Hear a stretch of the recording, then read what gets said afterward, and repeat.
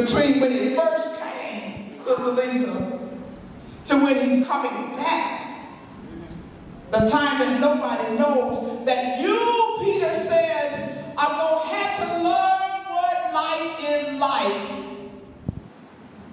in between time. That's where we find ourselves now, my sister and my brother. We don't talk about this twixt often, that we must live with Christ, in the fact that we celebrate that he has come, and we wait in anticipation that he is coming, and in between that, we got to deal with the craziness of a world that don't want some of us here, the craziness of the world that keep pushing us back when we're black, the craziness of the world that is losing its absolute mind. It seems that everywhere we go, we are dealing with some stuff. We, my sister and brother, have been left to live in between the time. Yes. We believe Jesus came. We believe he saved our soul. You're here today because your soul has been saved. Everybody here that has accepted the Lord Jesus Christ as your Savior, you are saved and he's coming back for you. Yes.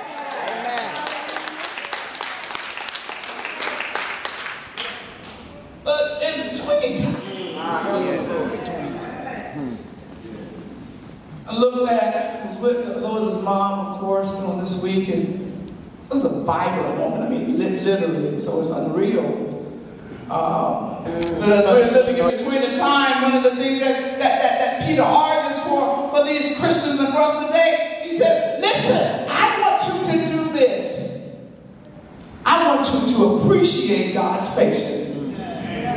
So he said, you all arguing and acting as if the Lord has not kept his word.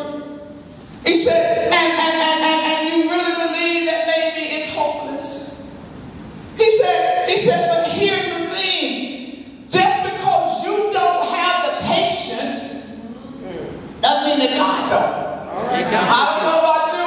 I'm so glad that God has had patience with me, not only under salvation, but also under sanctification and transformation. I'm so glad that there is a God that's patient with impatience and never want to have church. Peter says that if you won't learn how to live in between the time, get over yourself and respect, appreciate God's patience. Verse 8, he begins with the affirmation. He says, with the Lord, a day is like 1,000 years, and 1,000 years is like a day. This verse reminds us that God operates outside of the confines of our time. It tells us that God is eternal, that God is unchanging. It tells us that God's ways are beyond our comprehension. It tells us that God is never late and he's never early. He's just perfect timing. Tells us that God is not bound by created time. It's all right.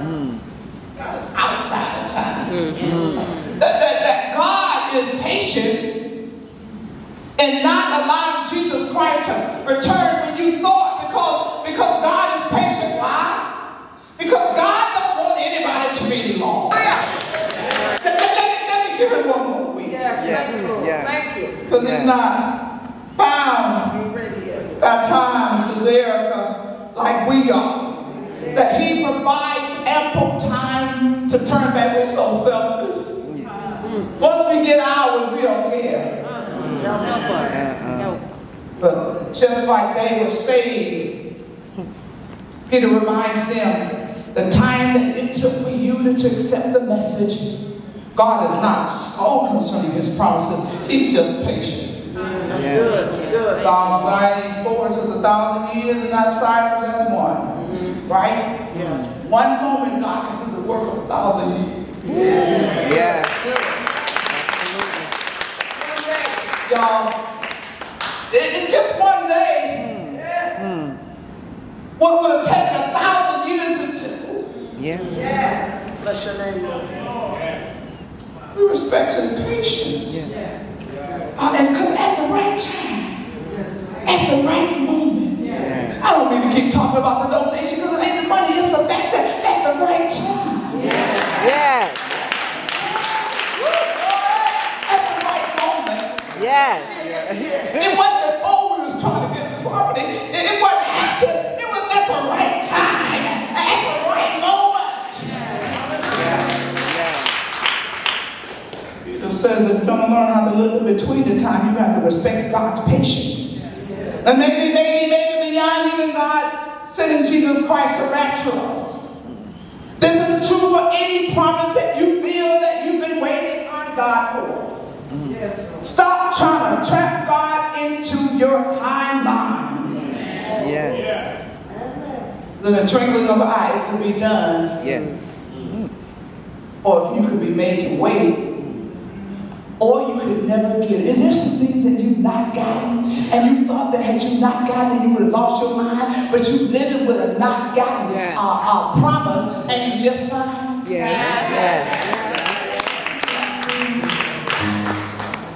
You know, we're living during these in-between times requires that we respect God so much. What does it look like for you? What is your Christian walk? Do you know the purpose of your discipleship and my discipleship? It is to prepare ourselves to reign with Christ. I'm through. At the end of it, as we're talking about living in between the time, at the end of it all, God, this is how it's going to end. That the earth is going to be free from sin, going to be free from evil, going to be free from sickness, going to be free from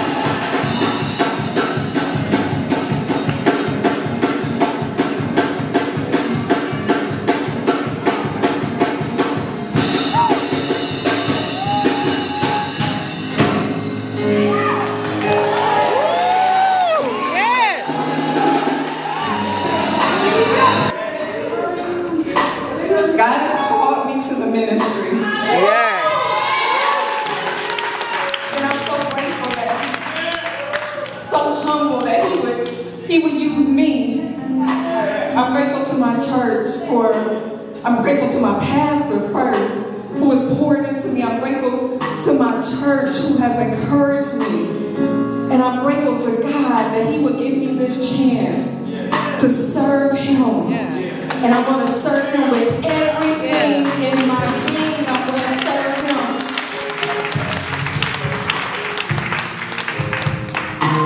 He will use somebody like me. He will allow me to serve. He will allow me to teach His people. And I promise you that I will do it with humbleness. Yes. And I will serve with everything in me. Thank you, Room Church. Thank you, Pastor. Thank you, God. Thank you, God.